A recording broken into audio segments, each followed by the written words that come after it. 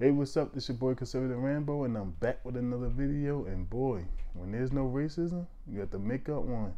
The Washington Post just shared a photo of Jerry Jones from 65 years ago. 65 of him standing in the crowd, as they call it, the segregated photo. And all I could do is laugh, because now they trying to paint this man to be some kind of NFL slave owner. And then now you got the race hustlers coming out, the Tariq Nasheeds and the El Shelters of the world. They loving this story. They're eating it up because they're professional victims. Jerry's a good man. You can't name me another owner that created more millionaire black players than what Jerry did. He even took chances on nutcase players like Adam Jones and Greg Hardy. But yet this man is getting all this slander.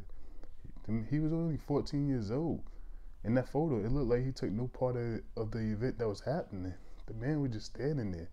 But of course, the woke mob and the cancel culture are all coming after him because they're so perfect. You show me what you were doing at 14 years old, because at that age, I did a lot of crazy things, but you live and you learn. And I gotta give credit to Stephen A. Smith for speaking out and standing up for Jerry Jones, because he's right. All the amount of attack this man is getting right now is not fair. And now you got these guys coming out saying that Jerry's a racist because he never hired a black head coach. So what?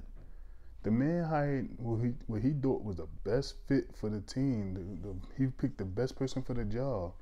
Don't matter the color of the skin. Can you come in and help this team win championships? That's all that matters. We have to stop coddling to one race, and it has to stop. And also, enough with the Rooney Rule? Can we get rid of the Rooney Rule already? That's just creating a whole bunch of entitled coaches. We have to. It only hurts. It don't only hurt the league. It also hurts society. We have these whiners, these beggars. They all they do is cry. And I don't know about y'all, but I'm getting real sick and tired of this crap. But thanks for watching. Hope you liked the video. Let me know what you think. Peace.